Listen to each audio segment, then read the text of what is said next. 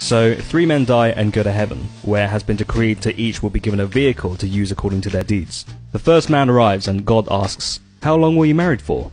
20 years, answered the first man. "And how many times did you cheat on your wife?" 5 times, he said. "So be it," answered God. "You may enter, but you will receive only a Ford Focus diesel." Okay, that's fair. And he drives away. The second man arrives and God asks the same question. "How many years were you married for?" 40 years, he answered. "And you cheated on your wife how many times?" God asks. Only twice, answered the second man. "Very good, you may enter. Here are the keys for your brand new BMW 420. Finally, the third man arrives and God asks the same questions. The man answers proudly, "I was married for 60 years.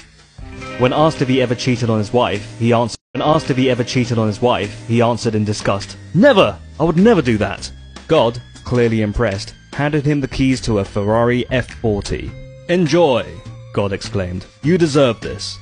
One day, as the first and second man are driving their cars down the main heaven road, they come across the third man crying by the side of the road. They stop and ask, "What's the matter, mate? Is something wrong with your Ferrari?" "No," answered the third man as he wiped his tears. "I just passed my wife and she was driving a Reliant Robin.